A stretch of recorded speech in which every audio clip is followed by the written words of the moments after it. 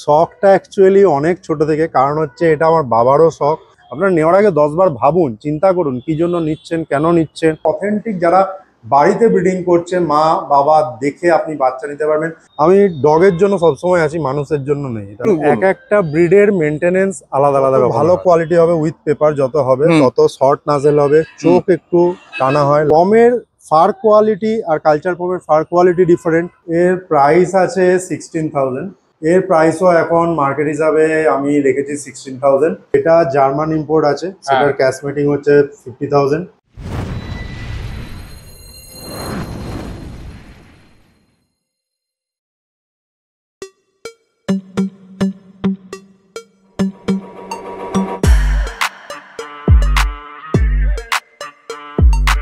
Good morning. দেখুন, এখন অনেকেই নানান কারণে কিন্তু ফ্ল্যাটে থাকে। কেউ কেউ কাজের সূত্রে, আবার কেউ কেউ নিজের সুবিধার্থে ফ্ল্যাটে শিফট করছে, কিন্তু বাড়িতে পাপিস পোষার ইচ্ছে ভরপুর।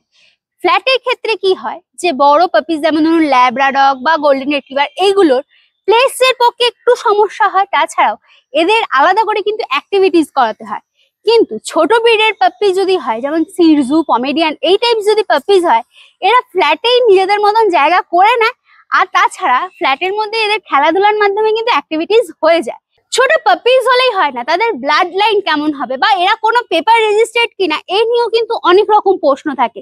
সুতরাং বাবা মাকে দেখে ছোট পাপিস অ্যাডপ্ট করতে কিন্তু বেশ সুবিধাই হয়, আর ব্লাড লাইনটাও বোঝার সুবিধা হয়। তো আজকে এই সব কিছুর কোশ্চেন আনসার নিয়ে চলে এসেছি আমরা। চলে যাচ্ছি হাওড়ায় এনাক্সি ক্যানেল বিভাস দার কাছে। ইনি কিন্তু ট্রেনারের সাথে সাথে ট্রিটমেন্টও করে থাকেন। তাছাড়া কেসিআই রেজিস্টার্ড পাপিজ এনার কাছে কিন্তু আপনারা পেয়ে যাবেন। এত কিছু বলার মধ্যে ভুলেই গেছি বলতে যে আমরা কারা। আমরা হলাম দিশেহারা জুটি। সকলকে জানাই দিশেহারা মনে স্বাগত।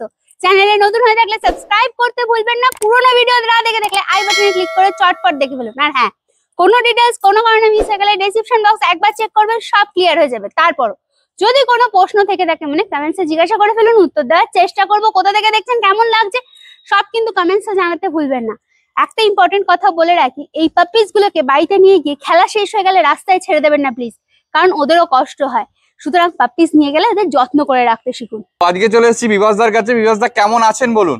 ভালো আছি। শুভ বিজয় আপনাকে এবং আপনার সমস্ত ভিউয়ার্স যারা দেখছেন। শুভ বিজয়।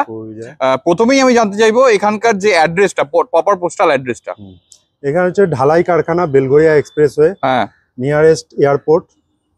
লোকে যদি আসে কিভাবে আসবে একটুখানি যদি বলেন। যারা ট্রেন ধরে আসবে তারা দুর্গানগর স্টেশন, আচ্ছা, শিয়ালদা থেকে দুর্গানগর আসতে পারে। দুর্গানগর থেকে সামনেই অটো রুট, বাই অটো ঢালাই কারখানা স্টপেজ। আচ্ছা, আর যারা বাই কার বা যদি বাসে করে আসে তো এয়ারপোর্ট থেকে টুয়ার্ডস দক্ষিণেশ্বরের দিকে যেসব বাসগুলো যাচ্ছে সেই বাসে করে গিয়ে ঢালাই কারখানা স্টপেজ। আপনার ডেলিভারি কি অ্যাভেলেবেল আছে একটু যদি? হ্যাঁ, আমার মানে আমি তো করি না, আমার লোক আছে, হ্যাঁ, ট্রাস্টেড লোক, অল ওভার ইন্ডিয়া ডেলিভারি আমার হয়ে যায়। আচ্ছা, আর এই যে শখটা, এইটা কতদিনের আপনার?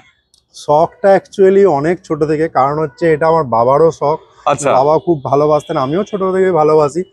তো আমি যখন ছোট থেকে দেখেছি স্ট্রিট ডগ থাকতে, তারপরে যখন ক্লাস 7 to 8 হয় সেই সময়ে আমার কাছে ফার্স্ট এসেছিল ডোবারম্যান। আচ্ছা, তো আমি লার্জ ব্রিড ছোট থেকে ওই জন্য পছন্দ করতাম, একটু অ্যাগ্রেসিভ ব্রিড, একটু লার্জ ব্রিড যারা হয়।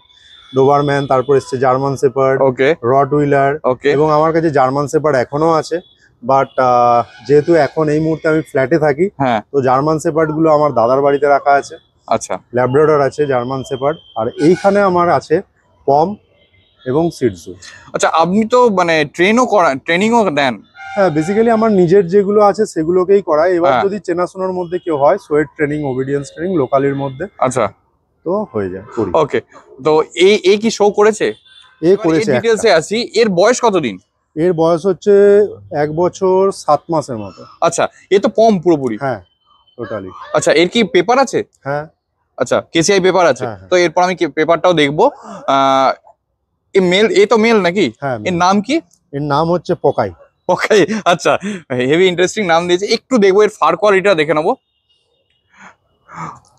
এই দেখো, এর ফার কোয়ালিটি দেখো, পুরো রিচ কালার। আচ্ছা, এর বাচ্চা তো আছে নাকি? হ্যাঁ, এর বাচ্চাই আছে। ওকে, বিউটিফুল, দেখো খালি পথ। আচ্ছা, এই অরিজিনাল পম এটা লোকে চিনবে কি করে? এটা একটুখানি অরিজিনাল পম, যদি পম দেখুন, পমেরানিয়ান তো একটা গ্রুপ অ্যাকচুয়ালি। এটার মধ্যে আপনার স্পিচ আছে, কালচার পমও আছে, আর টয় পমও আছে। আচ্ছা, তো এইটা স্পেশালি টয় পম। তো টয় পম চেনার উপায় হচ্ছে, টয় পম দেখুন ছোটবেলায় তো কেউ চিনতে পারে না, ছোটবেলায় মোটামুটি সেমই থাকে। তো আপনি 2-3 মান্থসে যেমন কালচার পম একটু বড় হয়ে যাবে, টয় পম তার থেকে একটু ছোট হবে, বডি ওয়েট ছোট হবে। পমের ফার কোয়ালিটি আর culture পমের fur quality different. Culture পমের fur quality একটু কি বলবো, রাফ টাইপের, এদের একটু স্মুথ হয়। এবার কোটেরও ভ্যারিয়েন্ট আছে এদের, যেমন এটা হচ্ছে উলিকোট টাইপের, কেননা এর ফাদারটা উলিকোটের ছিল। সাইজ নিজেতম কম্প্যাক্ট সাইজের, আমি আপনাকে দেখিয়ে দিচ্ছি যদি দেখতে পারেন, এর সাইজ অনেক কম্প্যাক্ট। এখন ভয় পাচ্ছে এইখানটায়, কখনো ওঠেনি বলে। দেখুন টেল সেটিং, দেখুন টেল খুব ছোট। আচ্ছা, এরকম বেঁকে থাকবে টেলটা? হ্যাঁ, টেল একদম পিঠের সঙ্গে লাগানো থাকবে, টয় পমের স্পেশালি, এবং একদম মাথা পর্যন্ত টেল চলে আসে, যেহেতু কাটিং হয়ে আছে এখন। আচ্ছা, এর এখন বডি ওয়েট কি আছে? এর বডি ওয়েট আছে 1 কিলো 600। মানে এ তো যা বাড়ার বেড়ে গেছে, আর কি, আর তো পারবে না তো। মানে যখন অ্যাডাল্ট অবস্থায় 1 কিলো 600-700 এরকমই বডি ওয়েট হওয়া উচিত। ওরকমই হয়। এখন একটু বড় সাইজের কেউ এসছে, সেগুলো 1 কেজি 800-900। আচ্ছা আচ্ছা, বিলো 2 কেজি, মানে বিলো 2 কেজি আর কি। টয় পমের যেটা আছে সেটা বিলো 2 কেজি হয়। ওকে, ঠিক আছে ঠিক আছে। ওকে, দেখো একদম পরিষ্কার, এই এখন পজটা দেখে না। আচ্ছা, এর ফুড হ্যাবিটটা কি? মানে ফুড হ্যাবিট রয়্যাল ক্যানিন খায় আর চিকেন খায়, ভাত আমি বেশি দিই না। আচ্ছা, আর মানে কত পরিমাণ কিরকম একটু যদি পরিমাণ একদম কম। চিকেন যদি থাকে তাহলে 70 গ্রামের মতো চিকেন খায়। আচ্ছা, রয়্যাল ক্যানিন হলে সেরালেকের চামচের 2 চামচ। আচ্ছা, তাতেই ওদের হয়ে যায়। ওকে, ঠিক আছে, দেখে নাও। আচ্ছা, আর এর ফার কোয়ালিটি রাখার জন্য কি করতে হয় একটু যদি? ফার কোয়ালিটি রাখার জন্য আমি যেটা করি সেটা হচ্ছে অলিভ অয়েল, আচ্ছা, তারপরে coconut oil, virgin coconut oil এবং স্যালমন অয়েল, এগুলো ঘুরিয়ে ফিরিয়ে খাওয়াই। আচ্ছা, সো সিজনের সময় একটু আলাদা হয়, এইগুলোই ন্যাচারাল। আর কোনো মেডিসিন কি চলে? মানে মেডিসিন বলতে লিভার সাপ্লিমেন্ট তো চলে, ডিওয়ার্মিং এর চলে, মানে ওই লিপ 52। হ্যাঁ, যেটা 52 আমি পার্সোনালি ইউজ করি না। আচ্ছা, আমি অন্য করি। হ্যাঁ, মানে ওই টাইপের আর কি মেডিসিন, লিভারের। আর মানে সোয়ের জন্য কি রকম কি চলে?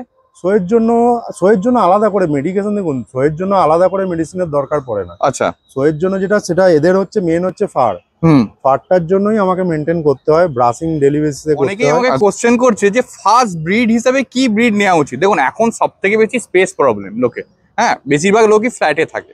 তো কি ব্রিড নেওয়া উচিত? অনেকে অনেক রকম ব্রিড নিয়ে এসে এবার সেটার মানে তার মেনটেনেন্স কস্ট জানে না, তারপর তাকে কিভাবে রাখতে হবে সেটা জানে না। এবার ফ্ল্যাটের মধ্যে যদি মনে করেন একটা ল্যাব বসে, সে যতই বড় ফ্ল্যাট হোক না কেন, একটা স্পেস ইস্যু সবসময় থাকে, তাদের ওয়ার্কআউটের ব্যাপার আছে।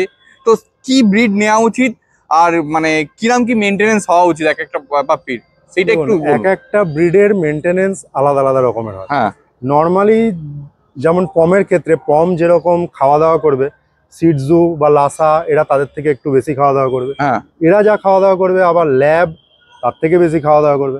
মেডিসিনও সেম, এদের যদি আমার হাফ ট্যাবলেট বা 1/4 ট্যাবলেটে হয়, লাসার হাফ ট্যাবলেট লাগবে, ল্যাবের ক্ষেত্রে একটা করে ট্যাবলেট লাগবে, কোনো কোনো ক্ষেত্রে দুটোও লাগে।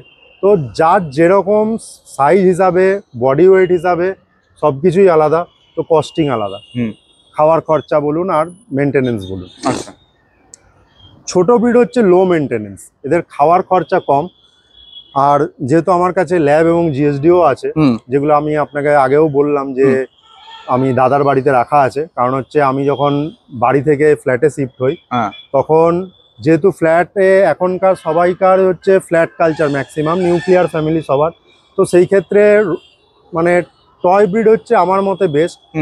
কেন, আমি যদি এখানে আমার কাছে যদি আমি ল্যাব বা জার্মান শেপার্ড রেখে দিই, তাকে নিয়মিত 3 to 4 কিলোমিটার রানিং, ওয়ার্কআউট এগুলো দরকার।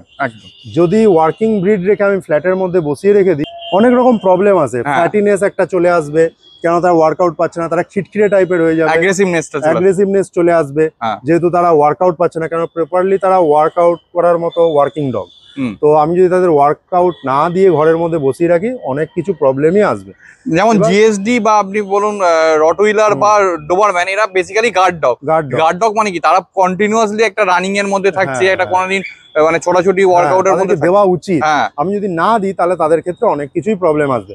তো কোনো ব্রিড নেওয়ার আগে আমার শুধু ভালো লাগলো তাই জন্য আমি নিয়ে চলে এলাম সেটা না, আমাকে আগে জানতে হবে কি পারপাস। তাদের প্রতিটা ডগেরই এক একটা নিজস্ব পারপাস আছে।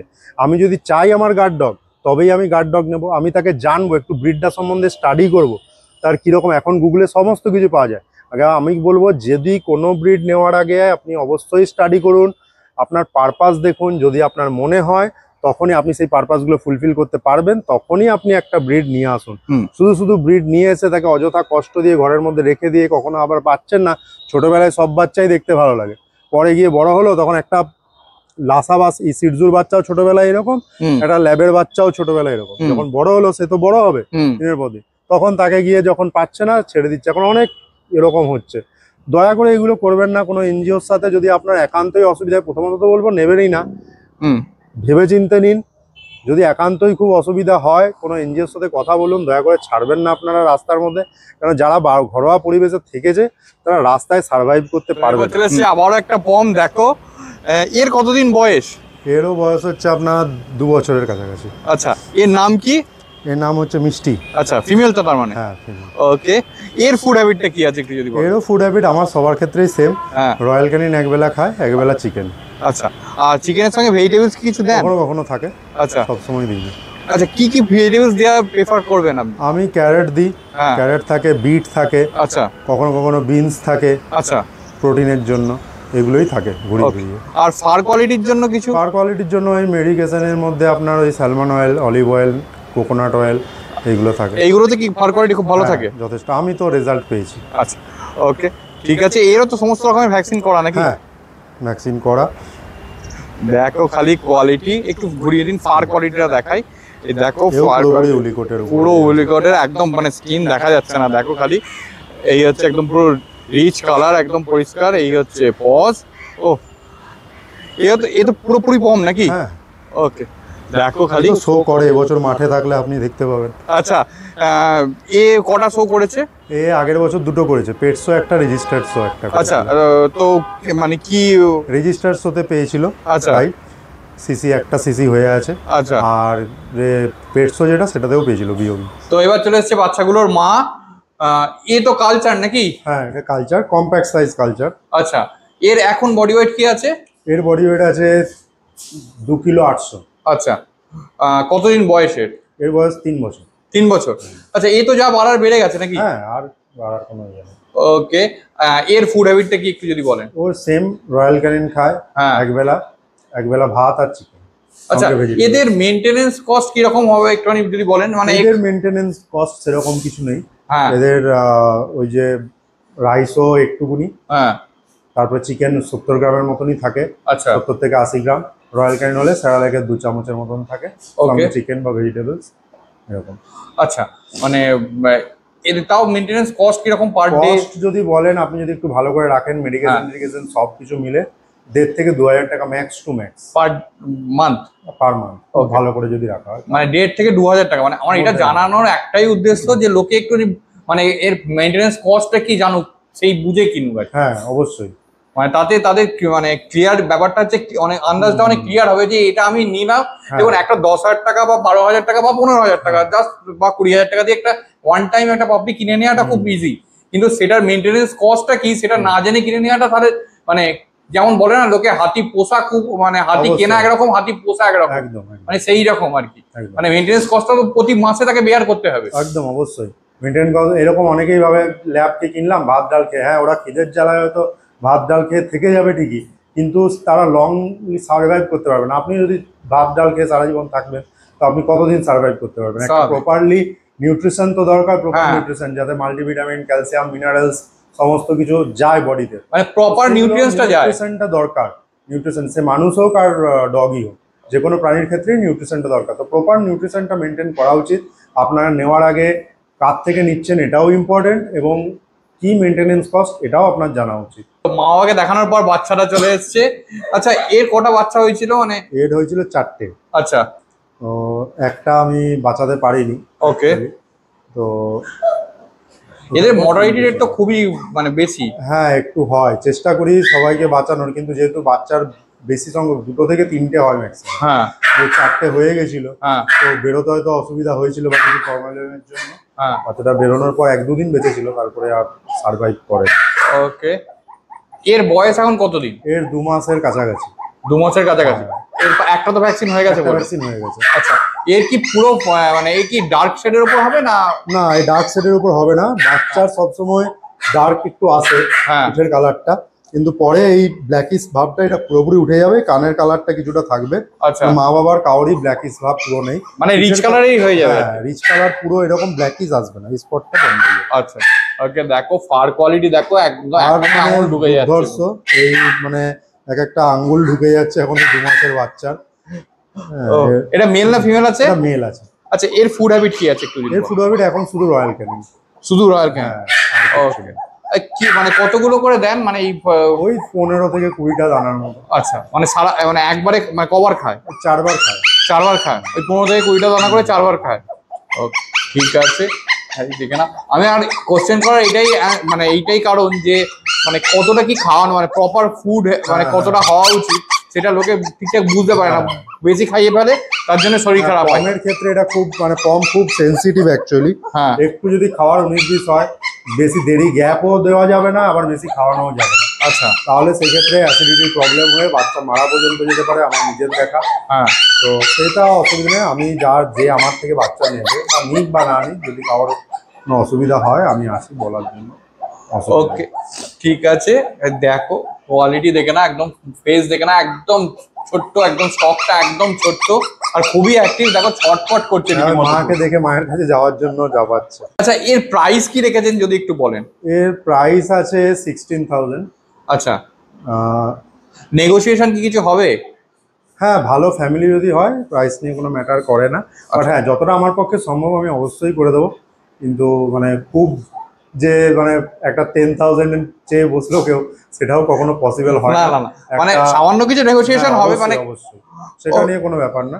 ওকে, আরেকটা জিনিস জানতে চাইবো যে ফার্স্ট যারা এই পাপ্পি মানে পাপ্পি নিচ্ছে তাদের কি কি করা উচিত? মানে এই যে মনে করুন অনেকেই পাপ্পি নিয়ে গিয়ে খুব কনফিউজ যে কি করবে না করবে, নিয়ে তো চলে গেল, নিয়ে যাওয়ার পর কি করবে না করবে, কি কি ফুড হ্যাবিট মানে কি কোথায় রাখবে, এইগুলো নিয়ে একটুখানি খুব কনফিউশন হয়ে থাকে। তারপর সবার হাতে দিয়ে দেয়, তার জন্য অনেক সময় অসুস্থ হয়ে যায়।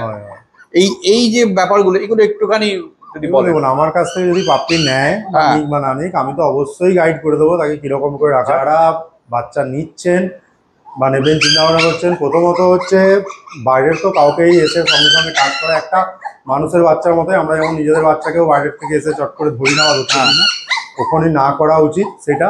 এবং খাবারের ফুড হ্যাবিট সবসময় যেখান থেকে নিচ্ছেন আগে জিজ্ঞেস করে নেবেন কি ফুড হ্যাবিট সবসময় সঙ্গে সঙ্গে চেঞ্জ করা কখনোই উচিত না।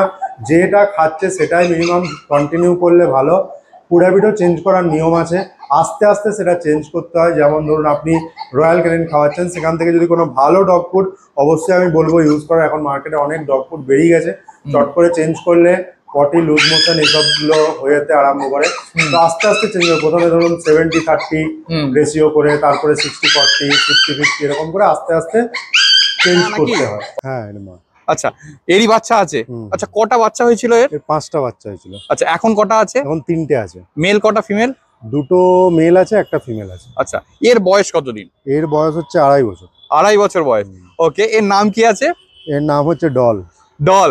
আচ্ছা, এর তো মনে হয় ট্রিম করা আছে না? হ্যাঁ, ট্রিম করা আছে। ওকে, আচ্ছা, এগুলোর ভ্যাকসিন তো সমস্ত কিছু কমপ্লিট? আচ্ছা, এর কি কাগজ আছে, মানে পেপার আছে? Without paper. আচ্ছা, যখন কিনেছিলেন কি দাম দিয়ে কিনেছিলেন আর কোথা থেকে? এইটা কিনেছিলাম বলতে আমি তখন বাঁকুড়ায় থাকতাম। আচ্ছা, আমাদের ওখানেই একটা লোকাল বন্ধুর থেকে নিয়েছিলাম, ওর বাড়ির বাচ্চা হয়েছিল, মানে হোম ব্রিড। হ্যাঁ, হোম ব্রিড, ওর বাড়িরই বাচ্চা। মা বাবা আমাদের ওখানেরই, আলাদা আলাদা। আমি লাইন জানি আর, কিন্তু ফিমেলটারও পেপার ছিল না ওরও। আচ্ছা, সেখান থেকেই নেওয়া, এটা আমার পুরনো। আচ্ছা, কত দাম পড়েছিল এটা? তখন পড়েছিল 20,000। 20,000।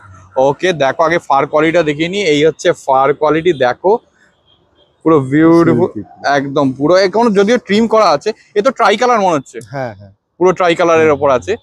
ওকে, দেখো এই দেখো। আচ্ছা, এই হোয়াইট আর ব্রাউন। হ্যাঁ, এই যে সিডজু, এই সিডজু কি করে লোকে চিনবে? সিডজু নিয়ে মানে অনেকে মানে সিডজু নিয়ে অনেকেই আছে।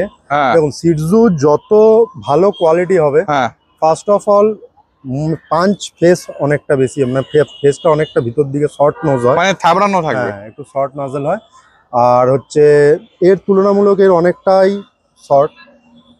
যত ভালো কোয়ালিটি হবে উইথ পেপার যত হবে, তত শর্ট নাজেল হবে। চোখ একটু টানা হয়, লাসার চোখ অনেকটা গোল গোল টাইপের, আচ্ছা, একটু বড় হয়। হাইট সিটজুর শর্ট হয়, লাসার থেকে অনেক বেশি। ফার লাসার থেকে অনেক বেশি ভালো। সিটজুর সফট ফার, লাসার একটু মানে খড়খড়ে টাইপের হয় লাসার। টেম্পারমেন্ট অনেক আলাদা। টেম্পারমেন্ট সিটজুর অনেক কুল, লাসার একটু খ্যাকখ্যাকে, মানে একটু অনেক শান্ত। হ্যাঁ, তারপরে এখন চারদিকে লাসা সিটজুর মিক্স এমন হয়ে গেছে যেগুলোর টেম্পারমেন্ট ইস্যুও হয়, আমার নিজের দেখা টেম্পারমেন্ট ইস্যুও হয়, অনেক রকম প্রবলেম হয়, স্কিন ইস্যু হয়, টেক্সটিক্যাল ইস্যু হয়, এগুলো আমি নিজে দেখেছি যেহেতু আমি এগুলো নিয়ে একটু কালচার করি বলে তাই। আর আপনি তো ট্রিটমেন্ট লাইনের সঙ্গেও আছেন। হ্যাঁ, আমি যে আমার টিম আছে, আমার লোকালি যদি কোনো ট্রিটমেন্ট সেগুলো হয় করে দেওয়া হয়। আচ্ছা, আমি একটু জানতে চাইবো আপনার আফটার সেল সার্ভিস সম্পর্কে। মনে করুন আপনার থেকে কেউ নিল, নেওয়ার পর যদি মনে করুন, অনেক সময় দেখুন আমাদের যেমন শরীর খারাপ হয়, এদেরও শরীর খারাপ হতেই পারে, পাপ্পি হোক বা বড় অবস্থাতেই হোক। এবার মনে করুন যে প্রাইমারি ট্রিটমেন্ট গুলো সেগুলো যদি আপনাকে ফোন করে যদি আপনাকে জিজ্ঞেস করে, আপনি অবশ্যই নিশ্চয়ই হেল্প করে দেবেন। হ্যাঁ, একদম কোনো ব্যাপার না, আমার ওইগুলো করতে ভালোই লাগে বেসিক্যালি। তো আমার কাছ থেকে পাপ্পি নিক বা না নিক সেটা ব্যাপার না, কিন্তু কারোর যদি কোনো রকম সাহায্য করতে পারি, আমি ডগের জন্য সবসময় আছি, মানুষের জন্য নেই, এটা হচ্ছে পরিষ্কার কথা। তো ডগ রিলেটেড কোনো ইস্যু হলে কোনো ব্যাপার না, আমি যতটা আমি পারবো সাহায্য করতে আমি অবশ্যই করবো তাদেরকে। ওকে, ঠিক আছে। আর আপনি যে পাপ্পিগুলো সেল করছেন সেগুলো কি উইথ ভ্যাকসিন? হ্যাঁ, আমার একটা করে ভ্যাকসিন হয়ে গেছে। আচ্ছা, মানে ভ্যাকসিন কার্ড সমেত? হ্যাঁ হ্যাঁ, ওকে, ভ্যাকসিন কার্ড পেয়ে যাবে। ঠিক আছে, দেখ ভ্যাকসিনের ভিডিও আছে। আচ্ছা, যদি কারোর সন্দেহ থাকে যে অরিজিনালি দিয়েছি নাকি, এখন যেহেতু হচ্ছে সন্দেহ করাটা স্বাভাবিক, তো তাই জন্য আমি যখন ভ্যাকসিন করি আমি ভ্যাকসিনের ভিডিও করে রাখি, তাতে আমি দেখি। সিটজুর মাকে দেখানোর পরে সিটজুর বাচ্চাগুলো চলে এসেছে। কতদিন বয়স এগুলোর? এগুলোর বয়স 60 ডেজ অ্যাপ্রক্স। 60 ডেজ। এরও কি ভ্যাকসিন হয়ে গেছে? হ্যাঁ, ভ্যাকসিন ডিএইচপিপিআইএল কমপ্লিট। আচ্ছা, ডিএইচপিপিআইএল হয়ে গেছে। ওকে, আচ্ছা, আপনি কি সমস্ত পাপ্পি ভ্যাকসিন ছাড়া বিক্রি করেন না নাকি? না না, আমি ভ্যাকসিন ছাড়া করি না। ওকে ওকে, এর ভ্যাকসিন কার্ড তো নিশ্চয়ই সঙ্গে পাবে যারা নেবে, আর ভ্যাকসিনের ভিডিও তো বললেন আমি পেয়ে যাব। ভ্যাকসিনের ভিডিও। আচ্ছা, এগুলো মেল না ফিমেল আছে? এই দুটো মেল পাপ্পি আছে। দুটোই মেল আছে? ওকে, পুরো ট্রাই কালার মনে হচ্ছে। হ্যাঁ, ট্রাই কালার। ওকে, একটু ঘুরিয়ে দিন, ফার কোয়ালিটিটা দেখাবো। এই হচ্ছে ফার কোয়ালিটি, দেখো। এজ কতদিন বললেন? 60 ডেজ। 60 days approx. ওকে, এই যে অরিজিনাল সিজু দেখেই বোঝা যাচ্ছে, মুখগুলো এখনই পুরোপুরি থেবড়ে গেছে। এই দেখো, এই হচ্ছে পজ। ওকে, কি খাচ্ছে এগুলো? Royal Canin. রয়্যাল ক্যানিন খাচ্ছে। ওকে, ঠিক আছে, দেখো পরিষ্কার। এর প্রাইস কত যদি একটু বলেন? এর প্রাইসও এখন মার্কেট হিসাবে আমি রেখেছি 16,000। আচ্ছা, আর যেহেতু উইদাউট পেপার আছে, হ্যাঁ, ফাদার উইথ পেপার। আচ্ছা, চাইলে দেখিয়েও দেবো, আমার কাছে নেই, আমার ফ্রেন্ডের কাছে এসে সামনে। আচ্ছা আচ্ছা, এগুলো টোটালি তো লোকাল, মানে মা তো আপনার কাছে, বাবাও এখানকারই তো? এখানকার লোকাল। ওকে, ঠিক আছে, দেখো মানে সম্পূর্ণ হোম মেড চলে এসেছে ফিমেল পাপিটা। দেখো খালি, এও তো ওই সেমি লিটারের নাকি? হ্যাঁ হ্যাঁ। এর বয়স কি আছে? এর বয়স হচ্ছে ওই 60 ডেজ। 60 days approx. আচ্ছা, এটা ফিমেল না? হ্যাঁ, ফিমেল। ফুড হ্যাবিটও সেম নিশ্চয়ই? ওকে, এরও তো ভ্যাকসিন করা? হ্যাঁ, ডিএইচপিআইএল মানে ভ্যাকসিন কার্ড সমেত? হ্যাঁ। ওকে, ঠিক আছে। আচ্ছা, এর কি প্রাইস রেখেছেন যদি একটু বলেন? এর প্রাইসও সেমই আছে, আলাদা করে কিছু নেই। আচ্ছা, মেল ফিমেলের আপনি আলাদা প্রাইস কিছু করেন মানে একই? এর বডি ওয়েট কি আছে এখন? এর বডি ওয়েট 1 কেজির কাছাকাছি হবে, 1 কেজি 200। বড় হলে কত বডি ওয়েট হতে পারে? ম্যাক্সিমাম দেখুন আমার 4 কেজির মধ্যেই থাকে, যদি একটু মোটা হয়ে গেল তাহলে 5 কেজি অ্যাপ্রক্স, আর বেশি হয়। আচ্ছা, 5 কেজির উপরে আর বেশি হওয়া উচিত না। আচ্ছা, খাইয়ে দেয় কেউ মোটা করে দিতে পারে। হ্যাঁ, আমি দেখেছি 7 কেজি পর্যন্তও দেখেছি, কিন্তু অনেকেই আমায় কোশ্চেন করছে যে কার থেকে পাপ্পি নেবো, কিরকম পাপ্পি নেবো, কিভাবে মানে জানবো আমি অরিজিনাল ব্রিড নিচ্ছি কিনা, এইগুলো একটুখানি যদি বলেন। দেখুন, এখন মোটামুটি সবাই ব্রিডার হিসাব মতো, সেটা তো একটা মানে বলে লাভ নেই। আমি যখন নিজে নিয়েছি, আমার নিজেরই একটা ফিমেল আছে 4 বছর, এবং যখন আমি ফার্স্ট ডগ এখানে কলকাতায় আসার পর নিই, যখন আফটার গ্র্যাজুয়েশন, তখন আমি নিজেই গালিব স্ট্রিট থেকে নিয়েছিলাম। তো একটা ক্রস ব্রিড নিয়ে পরে এসেছিলাম, কারণ আমার ব্রিডের নাম ছিল নলেজ না কিছু। তো একটা ক্রস ব্রিডের নিয়ে ডগ নিয়ে পরে এসেছিলাম, সেটাও আমার কাছে ছিল 7-8 বছর। তো নিয়ে নেওয়ার পর তো আর তাকে ফেলে দেওয়া যায় না, কিন্তু যখন আপনি জানেন যে এখন তো অনেক কিছু চ্যানেল হয়ে গেছে, সোশ্যাল মিডিয়া থেকে আপনারা জানতেও পারবেন যে কার মানে কে ব্রিড করছে, কতদিন ধরে এক্সপিরিয়েন্স আছে তার, কোন ব্রিড নিচ্ছেন। তো আমি বলবো অ্যাটলিস্ট সব বাচ্চাই ভালো, কিন্তু চেষ্টা করবেন যেখান থেকে বাড়ির থেকে কোথাও নিতে, যেখানে আপনি দেখতে পাবেন বাচ্চার মা দুধ খাচ্ছে, এবং পেপার যদি আপনার এবার যদি বাজেট, সবার তো বাজেট সমান থাকে না, যদি আপনার বাজেট পারমিট করে তাহলে আপনি অবশ্যই পেপার দেওয়া ডগ নিন। সেটার ক্ষেত্রে আপনার সমস্ত আপনাকে দেখিয়ে দেওয়া হবে, এই সমস্ত কিছু তাদের পেডিগ্রি পুরো মেনশন করা থাকে, মাইক্রোচিপ থাকে, মাইক্রোচিপ বডিতে ইনসার্ট করা থাকে, মানে জেনারেশনটা পুরো দেয়া থাকে, একদম বোঝা যাবে। যদি আপনাদের বাজেট সামর্থ্য, সেগুলো তো আর কম মানে খুব কমে হয় না, কিন্তু যদি আপনার বাজেট সামর্থ্য না করে তাহলে চেষ্টা করবেন অ্যাটলিস্ট অথেন্টিক যারা বাড়িতে ব্রিডিং করছে মা বাবা দেখে আপনি বাচ্চা নিতে পারবেন, এবং মাস্ট দুটো যেন আলাদা লাইনের হয়। কেন এমন আমার দেখা এটাও আছে যে বাড়িতে মা আছে এবং তারা ভালোবেসে একটা বাচ্চা হয়েছে, ছেলেকে রেখে দিয়েছে, এবার ছেলে বড় হয়েছে, তারা তো আর বোঝে না, এবার মা ছেলের মধ্যে মিটিং হয়ে গেছে, সেই বাচ্চাও তারা বিক্রি করে দিচ্ছে। এবং নিয়ে মানে ইনলাইন ব্রিডিং যাকে বলা হয়, যে নিচ্ছে তারা তো ভুগবেনই এবং ডগটাও ভুগবেন। অনেক ক্ষেত্রে ডগ বাঁচে না, অনেক ক্ষেত্রে টেস্টিক্যাল ইস্যু আছে, অনেক ক্ষেত্রে স্কিন ডিজিজ আছে, যে বারবার রিটার্ন, যেটা অ্যাটোপিক ডাল বলে ডার্মাটিয়া, তো সেই ক্ষেত্রে বারবার ধরে স্কিনের ডিজিজটা রিটার্ন আসতে থাকে। তো সেই ক্ষেত্রে এইগুলো একটু জেনে নেওয়া উচিত।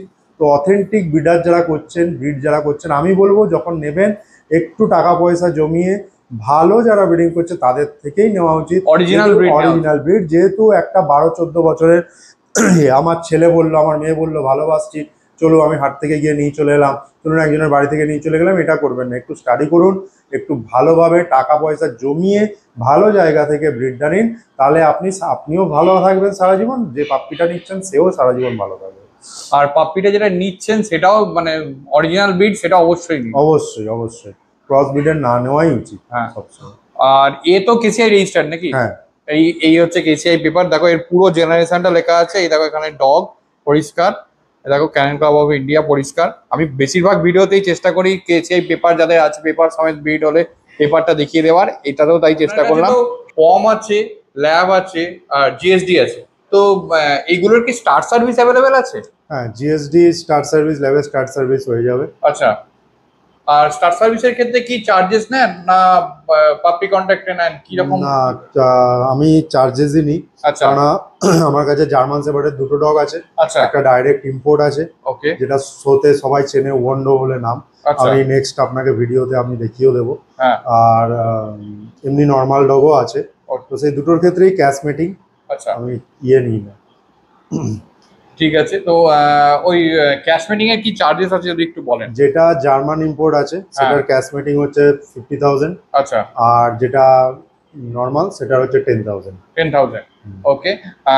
আর আপনাদের এই মানে পমের ক্ষেত্রেও সেম, অনলি কেসিআই রেজিস্টার্ড যদি ফিমেল হয় সেই ক্ষেত্রেই। আচ্ছা, শুধু মানে যে রুলস গুলোর মধ্যে শুধু এইটাই নাকি? হ্যাঁ, কেসিআই হলেই বেশি ভালো। যদি তাছাড়াও যদি ভালো ফিমেল হয় তাহলে আমি দিয়ে দেবো অবশ্যই ক্যাশ মেটিং এ। পাপ্পি কন্ট্রাক্টে দিই না, কারণ হচ্ছে আমারও একটা হেডেক থাকে, আর অনেক ওই বাচ্চা কোথায় হবে তার জন্য পিছনে দৌড়ে বেড়ানো সময়ও নেই আমার রেজাল্ট প্রুফ ডগ। যদি কখনো বাচ্চা হলো না ফিমেলের জন্য বা কোনো কারণবশত, তো নেক্সট মিটিংটা ফ্রি হয়ে যাবে। আপনার কাছে তো এই পম এখন যেগুলো আছে আর কি, পম, তারপর হচ্ছে সিরজু, এগুলো আছে। এছাড়াও যদি মনে করুন ল্যাব এর বাচ্চা বা জিএসডির বাচ্চা এগুলো কেউ চায়, বা গোল্ডেনের বাচ্চা চায়, তাহলে সেগুলো কি অ্যারেঞ্জ হয়ে যায়? হ্যাঁ, ল্যাব যদি আমার চেনাশোনো যাদেরকে আমি চিনি তাদের মধ্যে যদি থাকে তাহলে পাবেন, আমার কাছে যদি থাকে তাকে পাবেন। যেমন জিএসডির উবন্ডো যে বললাম ইম্পোর্ট, ওর দুটো ফিমেল বাচ্চা এখন আছে, 2.5 মাস 3 মাসের মতো বয়স আছে। ওটা যদি চান আপনি, আমি পরে ভিডিওতে দেখিয়ে দেবো, যেহেতু ওটা বাড়িতে আছে এই মুহূর্তে এই ভিডিওতে দেখাতে পাচ্ছি না, তাহলে ওই বাচ্চা আপনি পেয়ে যাবেন। তাছাড়া ওর স্টার সার্ভিসেরও ফিমেলের থাকে যেগুলো, সেগুলো পাবেন। এছাড়া আমার চেনা পরিচিত ভালো ব্রিডার যারা আছেন, আমি আপনাকে ডাইরেক্ট নিয়ে গিয়ে দেখিয়ে আমি আপনাকে হ্যান্ড ওভার করে দিতে পারি, মানে মা বাবা দেখে। একদম। আমি এদিক ওদিকের পাপ্পি তুলে বিক্রি করি না, যা আমার কাছে স্টক আছে, আমার যা নিজস্ব আছে, আমি সেখান থেকেই আপনাকে বাচ্চা দিতে পারবো। যেগুলো দেবেন ওয়েট করতে হবে, যেগুলো দেবেন সেগুলো ট্রাস্টেড। একদম। আপনি নিজেই দেখে নেবেন, আমার থেকে বলার কিছু নেই। আপনি নিজেই দেখতে পাবেন, বাবা দেখতে না পেলেও মা দেখেই আপনি পাবেন। আর জিএসডি যে বাচ্চাগুলো আছে সেগুলোর কিরকম কি দাম আছে যদি? জিএসডির যে বাচ্চাগুলো আছে ফিমেল, সেগুলো 40,000 করে প্রাইস আছে এই মুহূর্তে, with paper, hand to hand আপনি পেয়ে যাবেন। একদম। তো ইম্পোর্ট লাইনের বলুন? একদম import, direct import, German import. যারা শো করে তারা এক নামে সবাই চেনে, অলরেডি ইন্ডিয়া চ্যাম্পিয়ন হয়ে গেছে। কালচারের বাচ্চা, এর বাচ্চা সমস্ত কিছুই দেখালাম। আচ্ছা, আমি আরেকবার জানতে চাইবো এখানকার প্রপার অ্যাড্রেসটা। এটা হচ্ছে ঢালাই কারখানা বাজার, ঢালাই কারখানা বাস স্টপ, ঢালাই কারখানা বাজারের উপরেই ফ্ল্যাট, আশা অ্যাপার্টমেন্ট। আচ্ছা, লোকে এলে কিভাবে আসবে যদি একটু বলেন। এটা বললাম যেরকম আপনাকে, বালি স্টেশন হয়েও আসতে পারে। বালি স্টেশনে নেমে, হাওড়া থেকে যে কোনো ট্রেনে বালি স্টেশনে নেমে আপনার যে কোনো বাস ধরে ঢালাই কারখানা বাস স্টপ টুয়ার্ডস এয়ারপোর্ট।